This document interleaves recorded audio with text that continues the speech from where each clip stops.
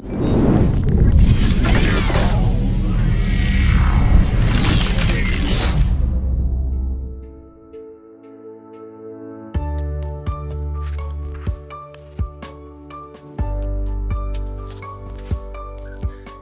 and welcome back to another episode of the Digital Health and Wearables series. Today I have another magnificent guest for you, but if you have not subscribed, please do so and share this magnificent content with your communities in healthcare.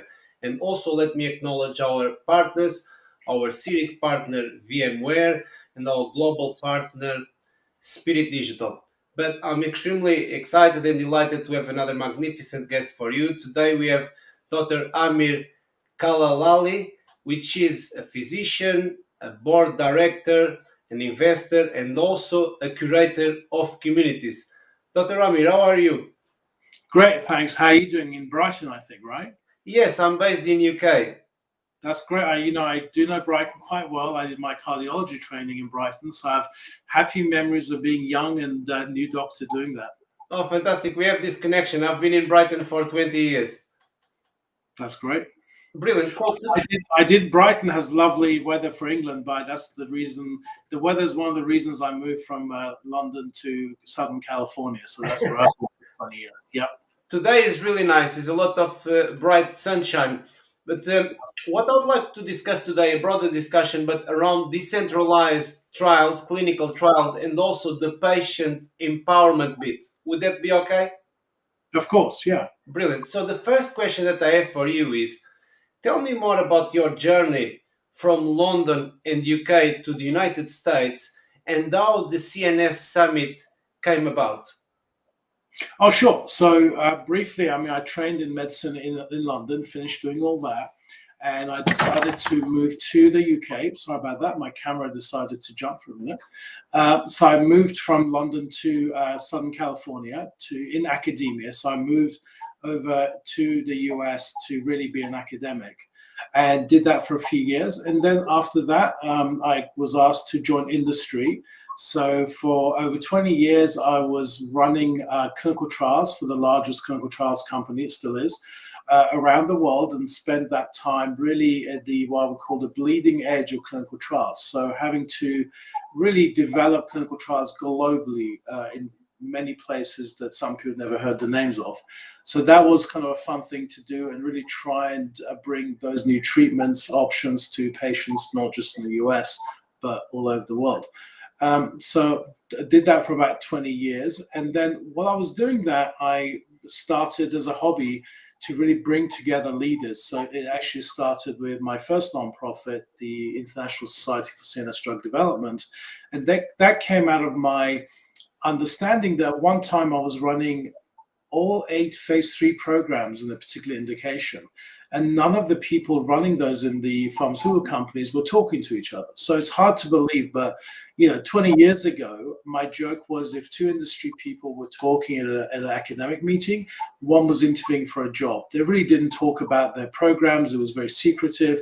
And I really didn't think that's a good thing for patients. I thought there's a lot we can learn. We can compete on the compounds, but we need to be really thinking about the tools and the methodology. So started kind of groups coming together to really try and help each other to try and optimize the chance of success for everyone. And then Summit really came about when I realized that, we had the leaders there in a small group, but really to change the culture of the whole ecosystem, you needed everyone there. So that Summit is a bigger meeting where we have every part of the ecosystem coming together and really collaborating for novel solutions, as we call it. So there's just this culture of understanding that patients would want us to collaborate and that we should be doing better in everything that we do. The second thing that was kind of important at Summit was the role of technology. So again, going back 12 years ago when we started Summit, in general, pharma people didn't think too much about technology. It was all about drug development and molecules. Google wasn't around, the iPhone wasn't around. It really wasn't in our everyday lives. So it actually took quite a while to persuade people that this technology thing might be big, that we need to think about it. So the first few years, it was really quite interesting trying to persuade people that they should think about it. I remember going to technology meetings and people in life sciences asking me, why are you in technology meetings? Why is that relevant to us?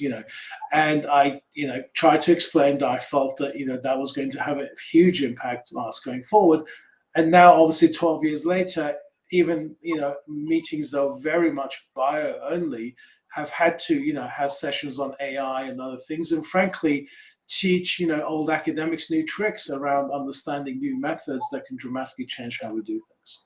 Oh, so that's the background. Oh, fantastic. So you've been there from, let's say, the inception of the emerging clinical trials with a blend of technology. Fantastic. Yes. Thank you so much. Thank you so much for that. Moving on to the second question is, you are also the founder of the Decentralized Trials Research Alliance. And yes. Why is that important for patients? Sure. So the DTRA, which is at DTRA.org, we actually were thinking about this prior to the pandemic. So an obvious guess might be that we started this because of the pandemic. In fact, we were thinking about doing decentralized research and really enhancing that prior to the pandemic. The challenge was before that, there was a lot of pilots, but people were very slow to move in terms of moving to decentralized models. When the pandemic happened, there was no choice, right? It was forced innovation.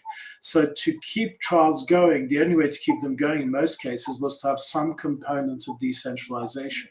So that's why it really became sort of mission critical for companies to be able to understand and implement decentralized trials. And so although we'd already been working on starting this alliance, it certainly accelerated it.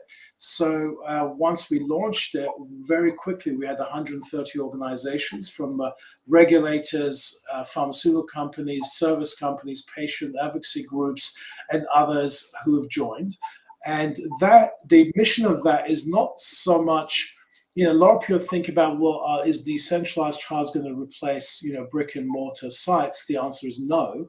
What we would like to do is really use decentralized methodologies for aspects of a trial. So no trial necessarily is going to be 100% this or that. The question really is, what aspect can you make decentralized to give more optionality to patients? So the reason it's important to patients is many patients could not really access clinical trials because the sites available were just too far from them. So can we enable patients in areas that have never been communities, that have never been underserved communities, geographically distant communities? How can we help them access the clinical trials that have been available to people living near academic centers in big cities? So that's one component of it. And there's many other aspects of decentralized that will help patients. And so we're working on that. I think what DTRA is doing is we have 4 priority areas, which is on the website, 12 initiatives, and many of them include, first of all, educating people about what is decentralized, what do we mean by that, what are the advantages of decentralized. There's a lot of assumptions around that. For instance, people believe that decentralized trials will improve diversity. We need to generate that evidence. So part of it is our members are the companies doing the work. So we're going to leverage that and generate the evidence so we could, in an evidence-based manner, really understand where is it appropriate, where should be used, and go forward by reducing barriers. So to give you an example, I used to, for a living, run global trials that would run in 60, 70 countries, right? And you could do that in a traditional trial. Right now, with a decentralized trial, even the regulatory authorities do not have harmonized guidances around what's acceptable. So we're working on that with the regulators to be able to run a decentralized trial globally as well in the way we do traditionally. So there's much work to be done, but that's where I think we're trying to do our best to allow patients to fully participate in clinical research. Oh, fantastic. I mean, really fantastic mission to bring all the stakeholders together and advance and speed up the process. But we're talking about, maybe I go to the third and last question, but we're talking about before the recording about wearables. I'm also a fan of wearables, and yes, and I believe the wearables have a strategic role in here in gathering the data, bringing the data in, and also allow people to do a lot of self-management in different things with it. And I know you also are passionate about wearables. Do you wanna say anything around that? Sure. If I was to have turned the camera around, there's my home office is like a museum of tech. There's a lot, from the Google Glass that everyone had for a little while to others, at the moment, well, let's see, I've got the typical Apple Watch. I have many other watches, but the Apple Watch seems to have won over with all its technology, right? On this hand, I have the Amazon Halo, which is similar to the Hoop, the Aura Ring, obviously. I do have some others, but I've run out of limbs. So I know, for instance, the Facebook Watch is coming. Others are coming. But for me, at the moment, I find the Apple and the Amazon the most useful in terms of form factor. In terms of wearables, they're not, in my world, as opposed to the consumer world, I think many manufacturers of wearables are trying to move into clinical research, and there's a lot of work to be done to really validate whether those particular wearables are robust enough for the purposes of regulatory authorities. So part of our work is to really understand and help people, and there's many people working on this. How do you make sure that you choose the right wearable and you put it in the right context? And again, it's not just wearables, right? There's invisibles. There's actually stuff that you can put in your house, and that can actually know how much you're moving, how you're moving, all that stuff. There's a lot of developments beyond wearables in things you can eat, things you don't have to wear, but certainly wearables make a big part of being able to assess patients in their home, for sure, and as they're walking around their community. Sure, brilliant. The third and the last question is, what's next for decentralized clinical trials, and what is on the horizon for life sciences? Sure.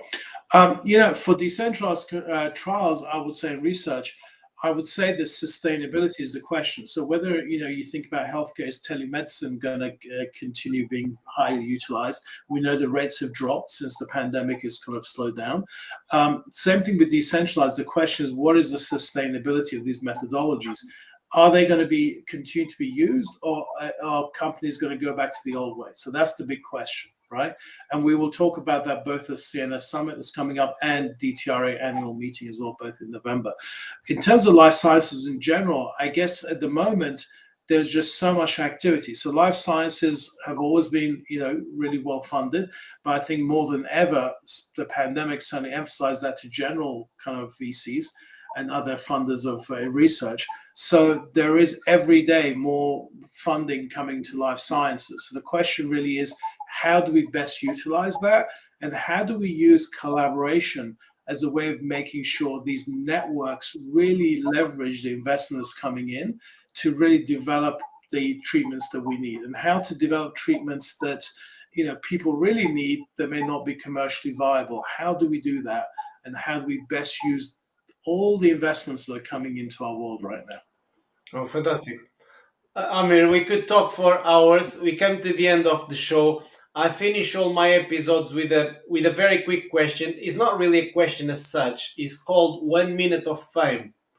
And you can mention anything. I mean, the Researcher Alliance, your work, a shout out to a company, your personal life, family, anything whatsoever, your trips, because you travel a lot, you move around, and anything whatsoever. So to round up, 1 minute of fame, over to you.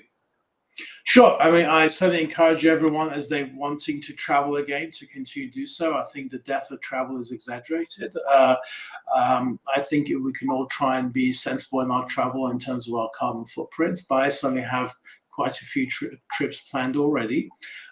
So I would encourage everyone to go and meet new cultures and see new people. I think that's an important part of all our development. I certainly won't be quite doing the 40 countries a year I used to do. But secondly, I think the things we mentioned, I think if people are interested in the intersection of technology and life sciences, cnssummit.org is a good one to go and look up. DTRA.org is a good one to look up. And I would just say, just continue to be open-minded about who you meet and what you look at, because you never know where the connections are that will help you in your daily work. Fantastic. Amir, thank you so much for your time, for your expertise, and this magnificent piece of information and all the content, and for your availability, of course. Sure, my pleasure talking to you. Thank you so much. I'm going to round up now. So thanks to our viewers and listeners. Make sure you subscribe, connect with Dr. Amir. I'm going to put his LinkedIn and Twitter in here, and I'll see you all next time.